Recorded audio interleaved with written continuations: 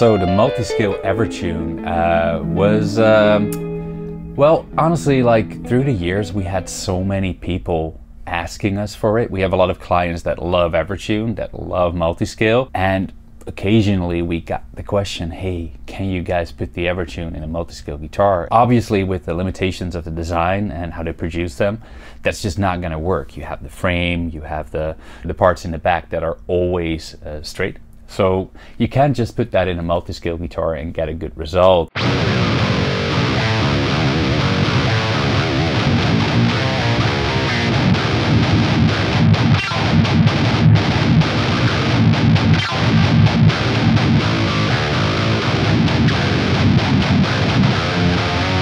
got the question for it like several times already, and what kind of sparked everything was when I was sitting down with Mike Stringer from Spirit Box. We had this talk in-house about making a Multiscale EverTune, or if it would come about, if they would put it out, right? Mike has always been involved with like new developments. We use his feedback to come up with new features. Like he's been helping us a lot with the basses, for example, testing those for us as well, even not being a full-time bass player. But he's always very involved with what we do. And Mike always used the 07OS model with a hipshot fixed bridge. But for live and recording, the EverTune is such a great tool, and it's become a vital part of his playing. So he moved over to straight scale 070s for live playing. We were sitting down with Mike. Mike was like, guys, can't you just figure something out? Can't you get EverTune to do it? We talked about it and we said, well, let's just make it.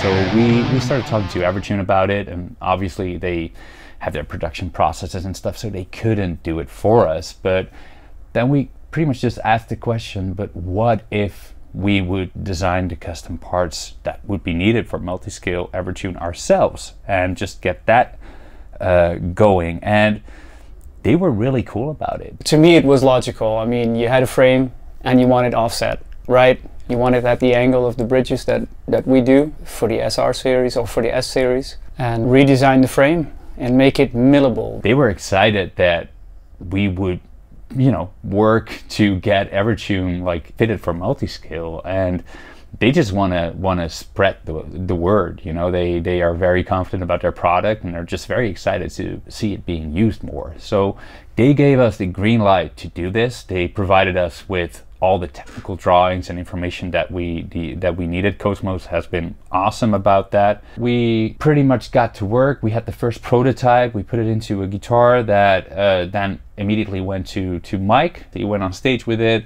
tested it out, and it worked immediately. It just worked really, really well. And we started taking pre-orders for our clients. People got guitar spec'd out. We introduced it at NAMM in 2023, and ever since it's been a great addition to our lineup, and we're very excited to be able to offer it.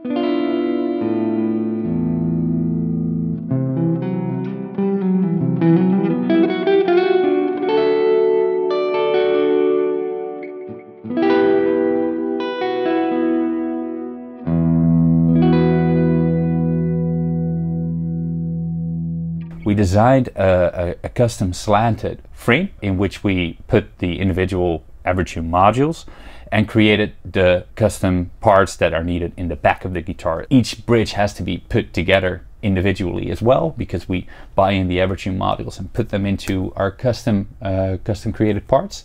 It was mainly a challenge, like, okay, making it somewhat affordable, because if you're making these kinds of things in small quantities, it's expensive, and it's still an expensive option. Like pricing is on our website, and I'm not sure when you're watching this video, but right now in 2024, I think a regular EverTune is about for €450 upcharge compared to Hipshot fixed bridge. On our Multiscales, the EverTune is an €890 upcharge, and that's just to cover for the development and the custom parts that we need to make. The frame of the EverTune itself is a cast.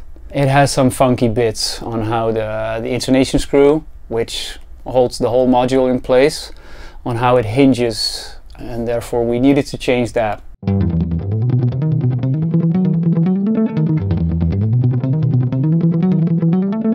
Ever since we started, we've been used to developing all our tooling and all our stuff for that we need to build our guitars ourselves. We're not looking to be like, hey, this is an Aristides thing or whatever. We just want to offer this to our clients, and we shared everything with EverTune to ensure that if there would be other luthiers that would want to do something similar, you know, they'd have the info needed, you know, to do something like this. We also had the chance to improve on the spacing a little bit, because the saddle spacing on the EverTune, I don't want to bash the EverTune because it's a perfect product, but the spacing is a little bit narrower than on most modern bridges. So we had the chance there to improve on the spacing a bit.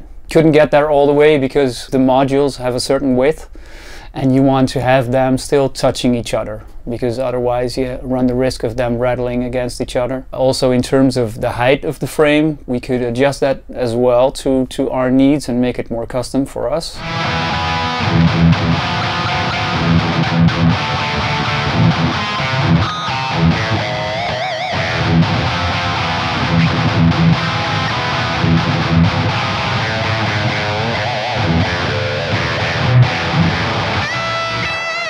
With the EverTune, you have these specific zones. We always set it up to be in zone 2 at the point where the saddle catches on and you'll be able to bend, right?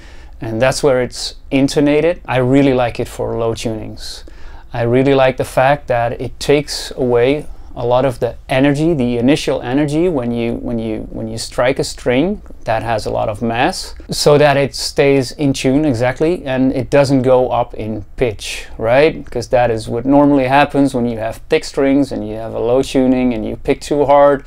Your tuning might go up a semitone and then it comes down, and that is something that the EverTune really absorbs and does that quite well. So I think, to me personally, I think that's the best feature about the EverTune. If you have a good guitar, it should stay in tune for a song, right? With the EverTune you can go a whole set, and maybe longer than that if you take care of your strings, but to me that is a huge feat. So we offer the Multiscale EverTune on all our Multiscale headstock guitars. Right now that is the 060S, 070S and the 080S, both in raw and painted of course, but we can equip it in all those models.